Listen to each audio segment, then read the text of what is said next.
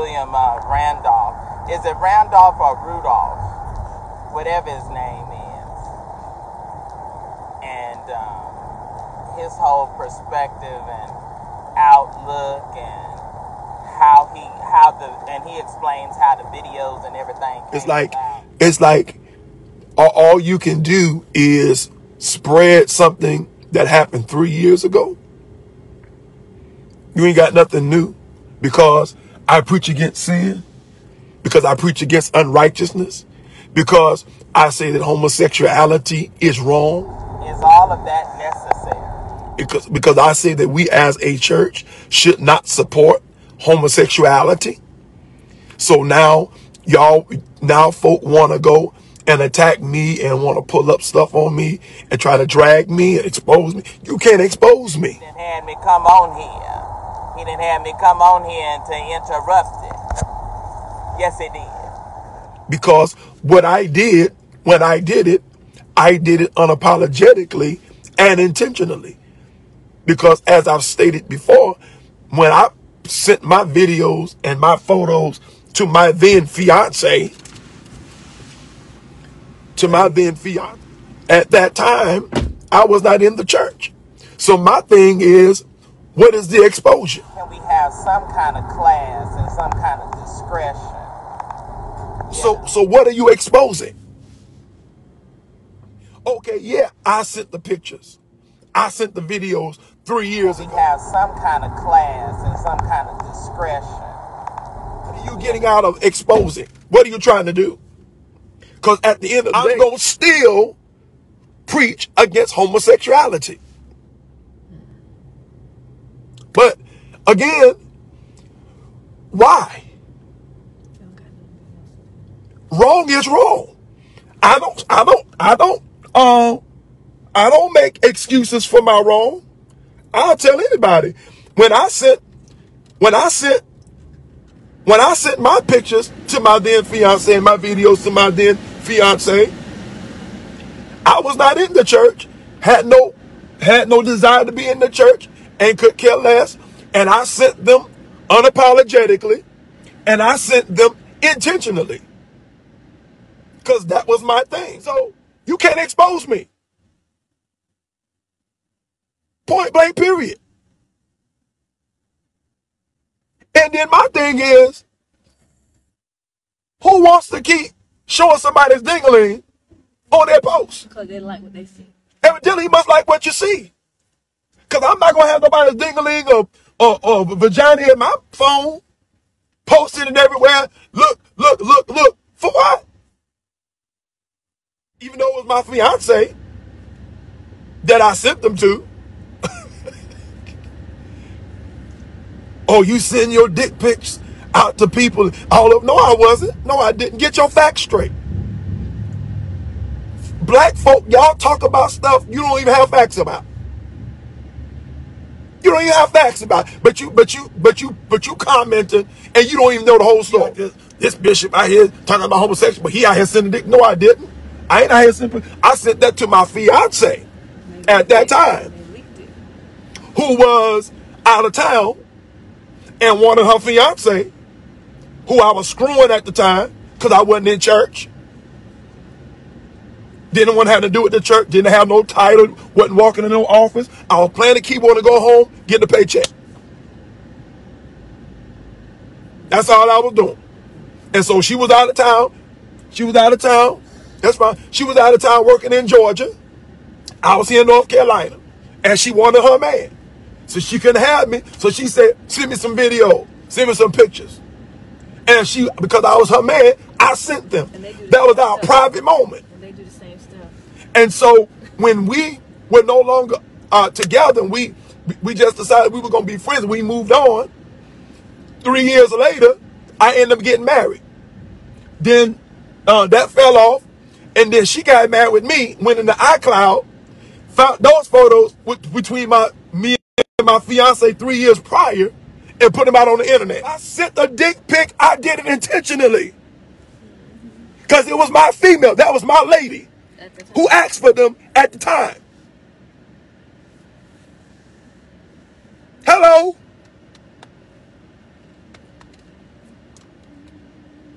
don't make any sense. And I would tell anybody who asks, yeah, I sent them to my fiance. Because she asked for them. And she sent me some of hers. Because that's what we did. So now because I'm preaching and saying we need to get delivered, now you want to go and pull dirt on me and go to these bloggers and tag folk and say, well, he preaching against homosexuality, but look at what he did. Okay, look at the connotation. What I did. They just want to talk about the video. Oh, he's supposed to be this, or he's supposed to be a bishop, and he's sitting. They don't want to talk about where I was at when those things were happening. For those of you all that keep you showing your blank. Let me ask you, my fiance then had a fetish for eating her man from the behind. And she wanted to do that to me.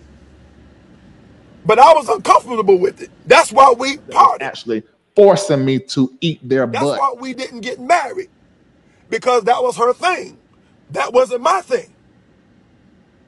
That's what she liked. That was what I liked. So if we were going to get married, I wasn't going to, that was going to be an issue, because that's not something that I enjoy. But that's something that she did. She asked me to send her the book. And I did, because that was my fiance. That was my fiance. Or whatever. Not only that, me and my then fiance are still friends right now. And I had her, I text her when all this happened, and I had her to text me back. And she co-signed and affirmed the fact that, no, you ain't gay. I asked you to send me that picture. I asked you to send me those videos. No, I'm laying it all on the line because I'm sick of it. For those of you all that keep you showing your blank. Let me ask you, my fiance then had a fetish for eating her man from the behind. And she wanted to do that to me. But I was uncomfortable with it. That's why we parted. Your dick pics out to people. No, I wasn't. No, I didn't. Get your facts straight. Black folk, y'all talk about stuff you don't even have facts about.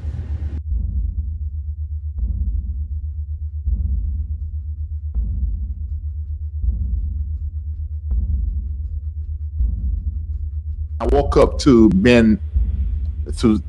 pain, and that had never happened to me when I was getting molested. Now I'm talking about what happened to me. I'm a teenager now. Yeah, and so that I woke up to that. But things were so bad at home with my parents, and that even after that, they violated me. And I remember, because I didn't know what was happening, I remember I went to the bathroom, and there was so much blood. It was black, and I remember calling my mom in there. I never do that, because it ain't it. I want to say the names of the other ones that was actually forcing me to eat their butt. I'm telling you the truth. This is the truth. So I don't care. I mean, it's like I said in my family, like most of us, all of us was molested. I remember giving myself to a few of my cousins so they stopped messing with my sister.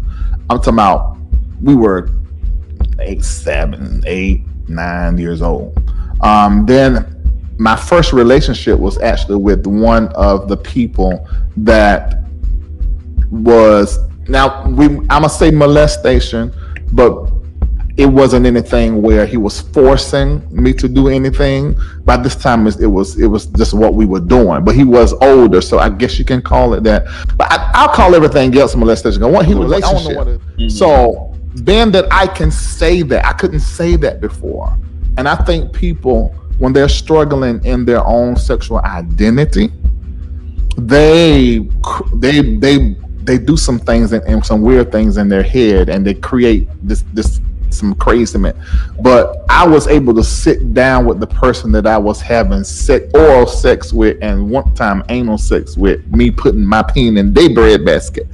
And now that he has a wife and everything, and that was a relationship, because he became like mentor protector type kind of going on, and then he moved and left. And that's I had my first heartbreak by a man. So I was in a relationship with my cousin, who third cousin, who we were in a sexual relationship. I would never say his name. I never do that because it ain't it. I want to say the names of the other ones that was actually forcing me to eat their butt. I want you to hear what Larry, he has a wife and everything, and that was a relationship because he became like a mentor protector type kind of going on, and then he moved and left. And that's I had my first heartbreak by a man. So I was in a relationship with my cousin, who third cousin, who we were in a sexual relationship. I would never say his name. I never do that because it ain't it. I want to say the names of the other ones that was actually forcing me to eat their butt. I want you to hear Larry, I've been over 6 of them, and you can imagine young boys don't wash. So there is that. My daughter's sitting right here. You need to hear this because people ain't gonna tell this. My daughter's sitting right here. You need to hear this because people ain't gonna tell people that was I'ma say molestation, but it wasn't anything where he was forcing me to do anything. By this time, it was just what we were doing. But he was older, so I guess you can call it that. But I'll call everything else molestation. What he was doing, I don't know what it is, but it was a relationship. Mm-hmm. So being that I can say that, I couldn't say that before. And I think people, when they're struggling in their own sexual identity, they do some things and some weird things in their head, and they create this some crazy man. But I don't have a relationship with Bloomer. Well, then create one, nigga. That's a bitch. Well, I'm saying, why would you say I need to build a relationship with him? I'm not. That's what I did with all of my children. I mean, it's part of the healing process. So what I'm talking about something that happened for long periods of time like this. With me, this is a one-off. Yeah, and it wasn't. You can get over that. Get over it. Go heal. I'm not. That's what I did with all of it. But I was able to sit down with the person that I was having oral sex with, and one time anal sex with, me putting my peen in their bread basket. And now that he has a wife and everything, and that was a relationship because he became like a mentor protector type kind of going on, and then he moved and left. And that's I had my first heartbreak by a man. So I was in a relationship with my cousin, who third cousin, who we were in a sexual relationship. I would never say his name. I never do that because it ain't it. I want to say the names of the other ones that was actually forcing me to eat their butt. I want you to bend over 6 of them, and you can imagine young boys don't wash. So there is that. My daughter sitting right here. You need to hear this because people ain't gonna tell this. I'm eating out of their hairs the dingleberries. Larry, people gonna want you to wear a mask every time they meet you. Lead, I was a child.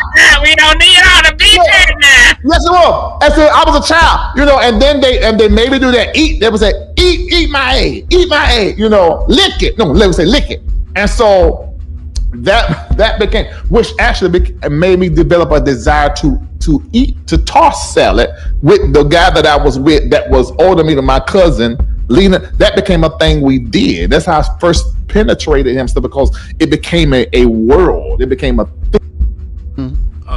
Like I said, I thought that I would just take the underwear, put on my regular clothes, come down and show that my print was not showing. That's not how he wanted me to do it. I had to go into his bathroom, change into the underwear, come back out with the underwear on, no pants. And he would basically look to see if he could see the print. One particular time when I was walking away to go back into the bathroom to change, he basically pulled the Under Armour down, put me on his bed, and put his face in my tail. Hold on. He did what? He pulled the underwear down, he put me on his bed, and put his face in my tail.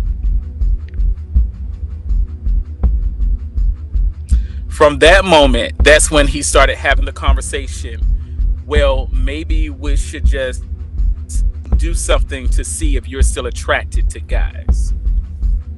The first time that he made any type of sexual advancement, it was not penetration. It was him putting his face in my tail. After a long time of having that same conversation, I basically gave in. He got what he wanted. The second time that happened, now mind you, every time this happened, I felt so convicted because right. But it was, you know what I'm saying? And so it's so many different examples of that I can go into, but the meat of it is this. He and it's funny because I actually heard him say this. It's interesting. I heard him say this on another platform. He was talking about T.S. Madison, the interview with the four guys, or it was like 4 blocks. I watched the interview that he did. Yeah, he was one, T.S. Madison, and then 2 of T.S. Madison's friends. Yeah. It's interesting how this happens. He was saying that when he was a kid, that there was a guy that he was in a relationship with, in his mind. And he said at the time he wasn't able to rationalize that he was being molested. He said because of how the relationship looked to him, he wasn't able to know it as molestation. But he said now, with the evolved mind and with the adult mind, he's able to see that he was manipulated, and it was molestation by definition. And for him to be able to make that rationalization about his own abuse, that tells me that he knew exactly what he was doing with me at the time. That tells me that's what he was doing. Like he knew he was playing on my dad not being there. He was playing on that. He was playing on my dad not being there. And I can remember him even telling me that, you know, I don't need my dad. Like, because I remember I remember you telling me that. I was gonna hopefully you bring that out. Yeah, we would have conversations about how, you know, I wanted my dad in my life, and I was so angry about it. And he would tell me, like, you know, I should just act like he doesn't exist. I should act like my dad doesn't exist because I have him. You know what I'm saying? And I shouldn't even act like he exists. You know what I'm saying? It's be like telling me that I don't need him. And that was the furthest thing from the truth, man. The furthest thing from the truth. Like, me and my dad, we've been good for years now. At this point, like we had those hard conversations that we needed to have, and that's my guy now. Like, we talk regularly. We talk regularly. You know what I'm saying? So it's crazy, like, to think back on how all of that played out, man. But that's what he was doing. Like, he was manipulating a young boy, a fatherless young boy that needed his dad in his life, and he played on that. I can remember too. There was a time that we were in Mooresville, like near Charlotte. Near Charlotte, Mooresville. And that's where the second accuser said his situation happened. In Mooresville? No, not Morrisville. Not Morrisville. Mooresville is near Charlotte. Mooresville. Okay. That's a whole nother scenario. That's that I can go off another tangent with that. Okay. But in Mooresville, he had a church engagement, and I remember being there, and we're walking through. He had to get some stuff from Walmart. We're walking through Walmart, and I remember him telling me, he said, Tracer, your personality, he said, the right person could manipulate you into doing anything. This was before anything had ever occurred. Wow. But he told me, he said, your personality type, anybody could manipulate you. And for me, like, looking back, like I said, I feel like everything that happened was premeditated. He saw me as easy prey, basically. And I think the only reason that it didn't go further than where it went is because of who I am at my core. I'm not a gay man. Like, I don't have to defend that. You know what I'm saying? Like, I'm not gay. You know what I'm saying? This is just something that happened to me as a result of, but I'm very clear on what my sexuality is. I'm not conflicted about that at all. You know what I'm saying? My first relationship was actually with one of the people that was Now I'm gonna say molestation, but it wasn't anything where he was forcing me to do anything. By this time, it was just what we were doing. But he was older, so I guess you can call it that. But I'll call everything else molestation. What he was doing, I don't know what. This turns out to be true. This is going to be one of the biggest stories in the black church since the fall and the disgrace of Bishop Eddie Lee Long. And Larry, let me say this, and let me say this to your attorney. There is no cease and desist that will, as long as there's life and breath in my body, I will be saying your name and talking about these allegations. And there will be no cease and desist that will stop me. Ever! Let's get that straight. You can send it to a hotel. You can send it to a motel. Send it to a church. You can send a sheriff. Whatever, whomever you need to send. I promise you that Sir William will not stop. I promise you, as long as I can inhale and exhale, if I have to do it with an oxygen tank and stretched out flat on my back, baby, I'm gonna talk about this. I'm gonna talk about it until we get to the bottom of it. I'm gonna talk about it until the boys come forward. I'm gonna talk about it until we totally and completely exhausted down to every address and all of the information into every allegation, and want to know how many of them did you have sex with? How did you have sex with them? At what time did you have sex with them? What did you do to them? What mouth part? What body part? Whatever. I want the full and total and complete details. I promise you. I promise you, I'm not gonna turn it loose. I'm not gonna be like Victor Cousins. I'm not going to be like E. Dewey Smith. I'm not going to be like Matthew Stevenson. I'm not going to be like any of them. And I'm gonna walk. I'm gonna walk, and I'm gonna go around Atlanta and the country freely, and I'm not gonna be afraid. Because God has not given me a spirit of fear, but one of love and of power and of a sound mind. I'm going to walk this, and I'm trying to keep all of them as anonymous as I possibly can and allow the court to take its course. But eventually we're going to have to call some names, and we're gonna have to call dates, times, and places. So I think that if we have allowed, and if the church has allowed, and wouldn't that be the plan of the devil, to allow someone to come in and look like us and act like us and have the sound of the church and infiltrate us and actually be a demon and a hound sent from hell, and that would be camouflaged and to be a person that is, for and professing Christ and professing God. Where do you go to church? Who do you pay your tithes to? What do you do? What affiliation do you have besides going over to Dennis Martin and June Martin? Who can you be affiliated with that you haven't paid off, or that you haven't given some major money to? Who is it? Who are you besides Bernard that you are held accountable to?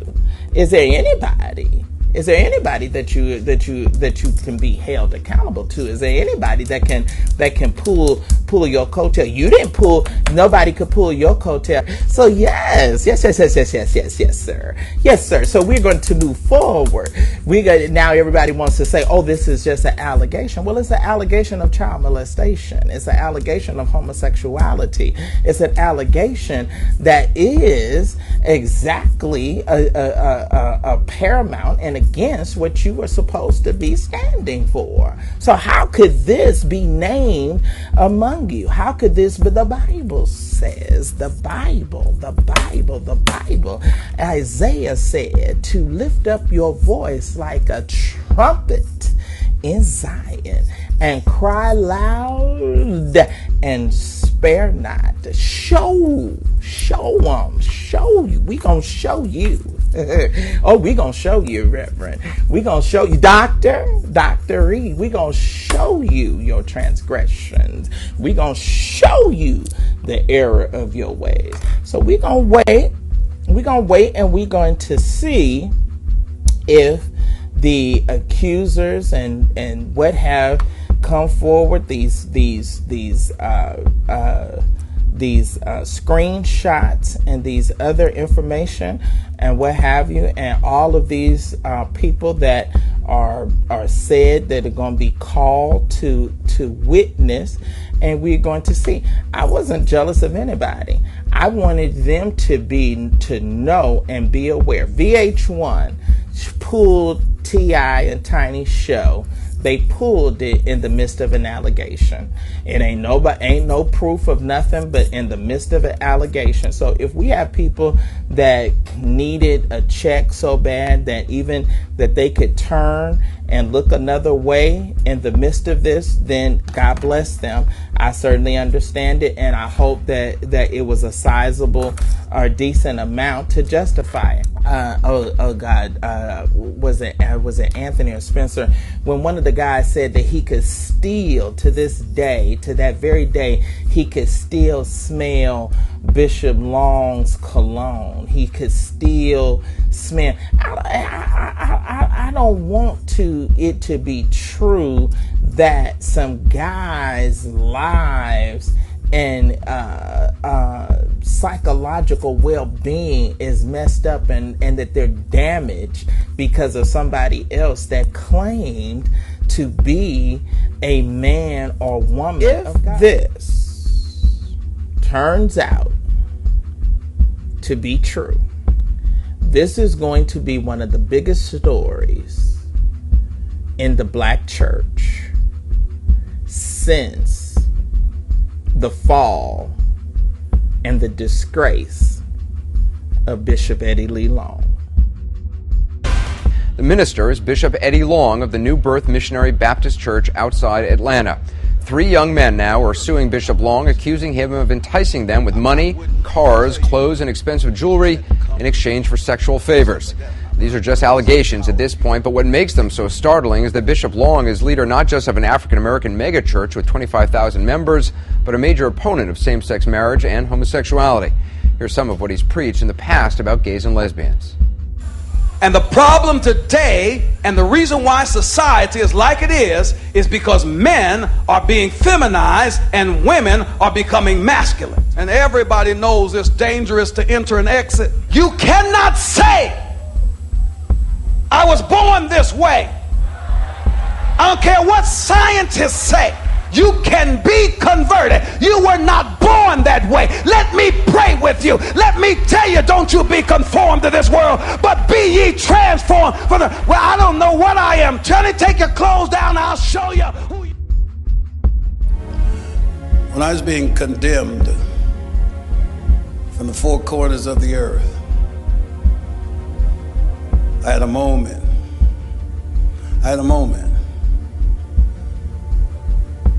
Where I wanted to kill myself and was ready.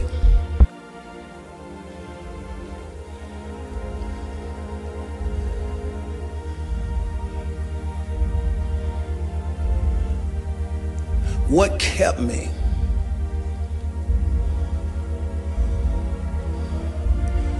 It's not a scripture. What kept me is that every time I showed up here, you were here. If this turns out to be true, this is going to be one of the biggest stories in the black church since the fall and the disgrace of Bishop Eddie Lee Long.